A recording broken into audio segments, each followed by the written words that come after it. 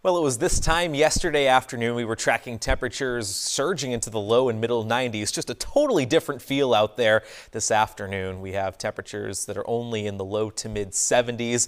A lot more clouds out there with the exception of those of you in the Monadnock region and the Upper Valley. We're seeing a bit more in the way of sunshine there. Elsewhere, we'll see a few breaks of sunshine later on today, but overall, temperatures stay seasonably cool. Normal highs this time of year are in the low 80s. We'll be in the mid 70s, so a good 5 to 10 degrees cooler compared to where we should be, and certainly several degrees cooler from where it was this time yesterday. Tonight, very comfortable. Temperatures drop off into the 50s, north 60s elsewhere. If you've been looking for a night to open up the windows and let some fresh air in, we finally made it to that point.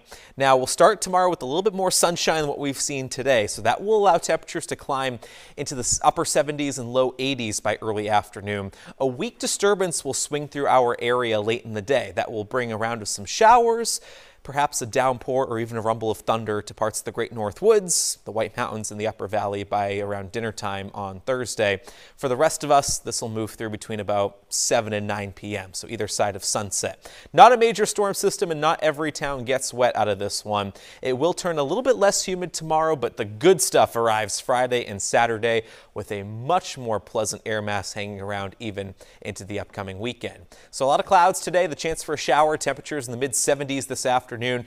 Low to mid 80s tomorrow with more sunshine, though there is that chance for another round of some showers moving in late in the day. Sunshine and very comfortable conditions for your Friday. We'll have highs in the upper 70s. Either side of 80 through the weekend if you have outdoor plans. Wow, this looks like a winner in the extended forecast.